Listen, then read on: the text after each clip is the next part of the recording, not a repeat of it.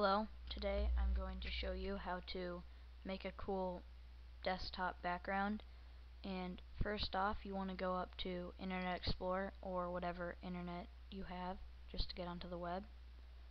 Then when that loads, you go to www.google.com.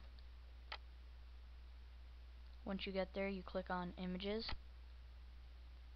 Then you can type in what you want your desktop picture to be of. So for example, I'll choose Phoenix Suns, type that in, and then click enter. Then you can scroll down and look for a picture that you want, and I like this one, so I'll click on it.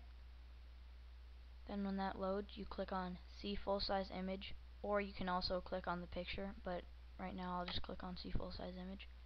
Then when you get there, you can right click on the picture and you choose set as background. Then it should make your background that picture, so you can close out of that. And then you can right click and choose properties,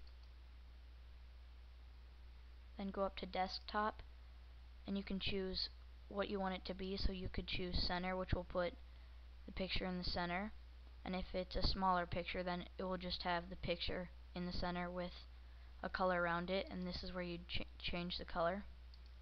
Or you can choose tile, which will put multiple pictures of it, but since this is a big picture, it will only put one in there.